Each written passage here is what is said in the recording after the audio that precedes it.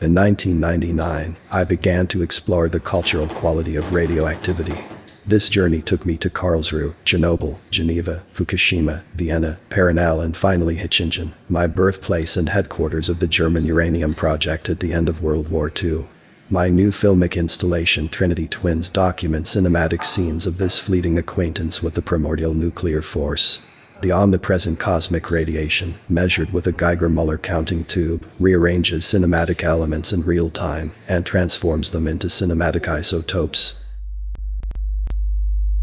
Each iteration is releasing the filmic documents from the constraints of linear narration, introducing a quantum cinema of pure probability.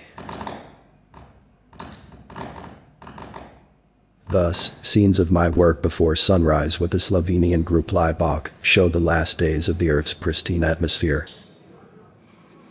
In 1945, the German nuclear reactor experiment B8 in a cave in Haigerloch triggers a chain of unpredictable events. 664 uranium cubes on chains wait for criticality above a reactor pool filled with heavy water. Directly above this reactor, on a rock, is a church. The name of this church is Trinity.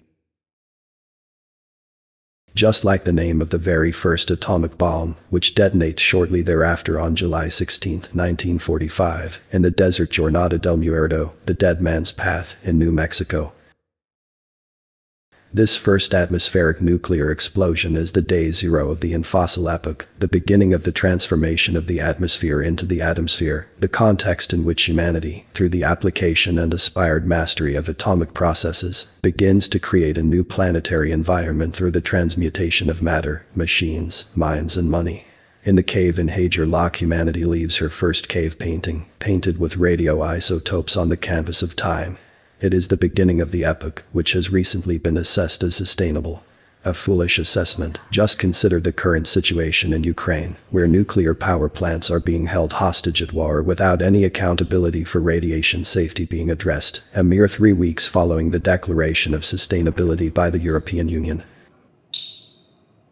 It is time to take hold of our privilege to renounce. Welcome to the atomsphere.